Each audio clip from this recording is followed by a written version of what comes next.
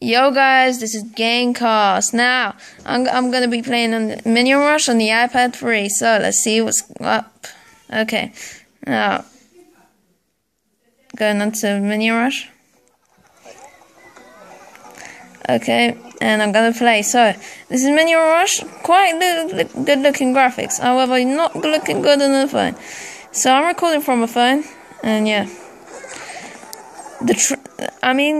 Minion Rush offers so many different maps that, well, it's just awesome. It can just basically, it looks better than Temple Run, and it just combines the features of Temple Run and Subway Surfers. Like, they're like really good games, but however, Minion Rush just makes the ultimate one.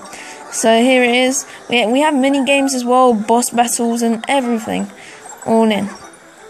So I'll just be playing.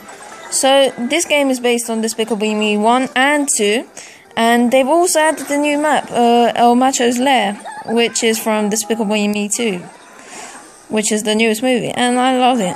But it's the hardest map on the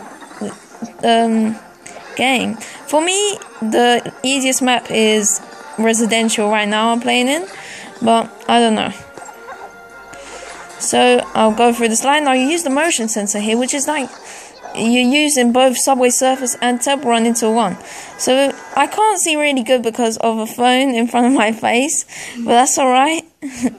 But okay, so 19,752 is quite a crap score, and I've done up to 500,000 and everything.